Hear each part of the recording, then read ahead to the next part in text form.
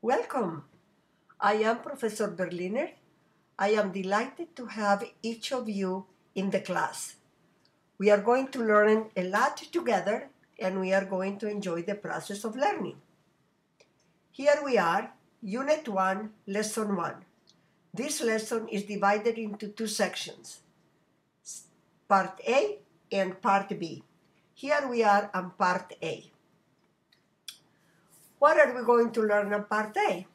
We are going to learn the difference between information and intelligence, why is intelligence needed, and what are the components of intelligence analysis.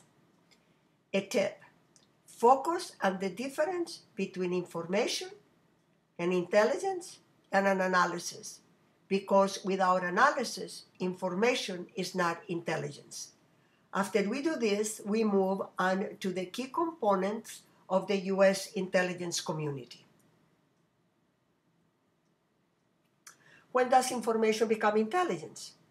Information is simply the plethora of information openly available and accessible through legal means that is neither analyzed nor vetted for purposes of national security. Here, I want you to focus on three concepts: openly available, legal means, and purposes of national security. What is intelligence? Intelligence is collected, analyzed, and vetted information needed by the President, the National Security Council, the Undersecretaries of Defense, State and Homeland Security, and other designated officials and staff of agencies or branches of the U.S. government for the performance of their duties and responsibilities. Intelligence is classified unless it is designated as open source intelligence, commonly known as OSINT. Here we have a plethora of information, almost overwhelming an analyst and a decision maker vetting intelligence so that it becomes the actionable intelligence that he or she needs to make informed decisions. Why is intelligence needed? It is needed because governments need to hide and protect information from other governments. These governments, in turn, need to discover that hidden information. Why is the reason for that need? The reason is that governments are tasked with the protection and defense of the state's internal security and its interests abroad and those of its allies. What lies at the core of intelligence? The core of intelligence is analysis of a given issue towards a common security objective. What is analysis? Analysis is a cognitive process that produces judgments, forecasts, and insights. Without this product, analysis is not analysis. What are the components of analysis? Judgment is a conclusion based on incomplete information bounded by uncertainty. Therefore, it may or may not be probable. Here, I want you to focus on incomplete information, because no matter how deep and how thorough your collection of information might have been or is never complete. There is always a piece of information missing. Forecast, judgments, not predictions about future events. They lack uncertainty. And insight is judgments placed within their context. Analysis of how a given situation is evolving produces the insights. This graphic shows you that requirements, judgments, forecasts, and insights are all interrelated. We now move to the key components of the U.S. intelligence community. We focus first on the Director of National Intelligence, the DNI. Is appointed by the President, heads the U.S. intelligence community as a whole, oversees and directs implementation of the National Intelligence Program, the NIP, and is a principal advisor to the President, along with the National Security Council and the Homeland Security Council. Here is an organizational chart of the Office of the DNI.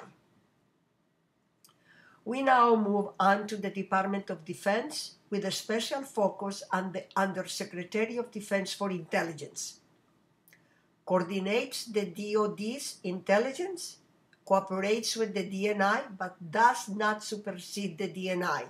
It is critical that we keep in mind that the Undersecretary of Defense for Intelligence reports to the DNI, does not supersede the DNI.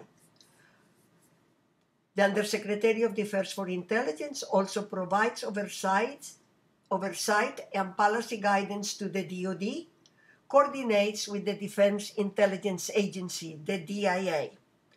The DIA provides military intelligence to warfighters, defense policymakers, and to force planners in the DoD and the intelligence community. The DIA also plans, manages, and executes intelligence operations during peacetime, during crisis, and war through human intelligence, or human and open source intelligence. The Undersecretary of Defense for Intelligence also coordinates with the National Security Agency and the Central Security Services. Protects the U.S. national security system, produces cryptology composed of signals intelligence, SIGINT, and information assurance, or IA. It also enables the computer network operations, coordinates with the National Reconnaissance Office, the NRO, and designs and builds and operates overhead intelligence systems. These are the reconnaissance satellites for national security.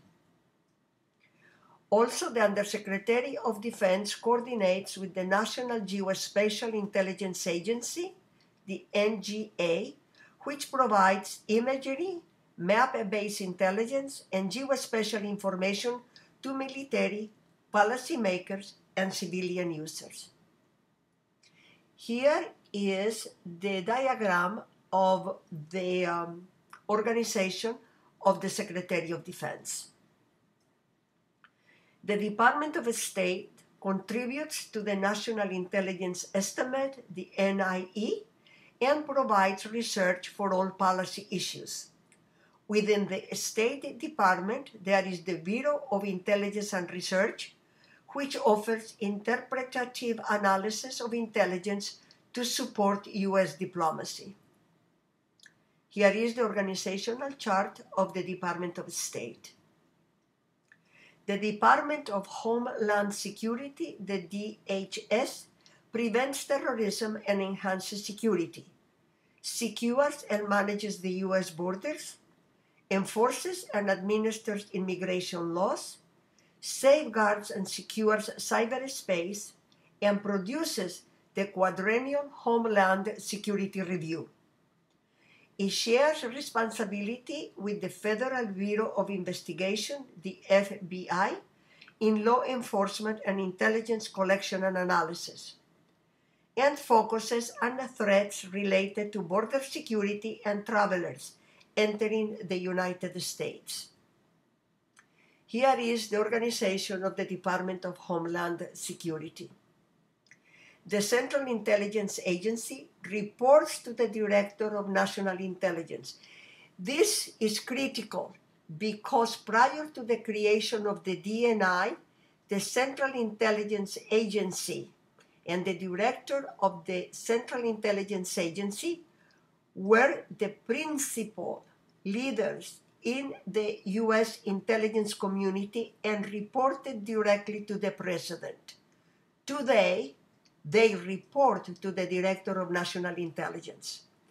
The CIA provides overall direction for and coordination of collection and analysis of foreign intelligence through HUMANT. It coordinates with departments, agencies, and branches of the U.S. government authorized to collect foreign intelligence. Here is the organizational chart of the CIA. The Federal Bureau of Investigation. It leads and coordinates intelligence efforts with the intelligence community and law enforcement partners to protect the United States. It does this often in coordination with allies of the U.S. The FBI is responsible for understanding threats to national security, penetrating national and transnational criminal networks, focusing on terrorist groups, foreign intelligence services, and proliferators of weapons of mass destruction. Here is the organization of the FBI. Here you have a diagram that summarizes all the components of the intelligence community. This was placed here to help you in your studies, particularly as you move along. What did we cover in Part A? We focus especially on the difference between intelligence and information, when information becomes intelligence, analysis at the core of intelligence, the need for intelligence, and the key components of the U.S. intelligence community. We are now going to move on to Part B. Thank you for attending the class. It was a delight to have you with us. And in Part B, we are going to cover the U.S. intelligence cycle. Thank you very much, and good luck in your studies.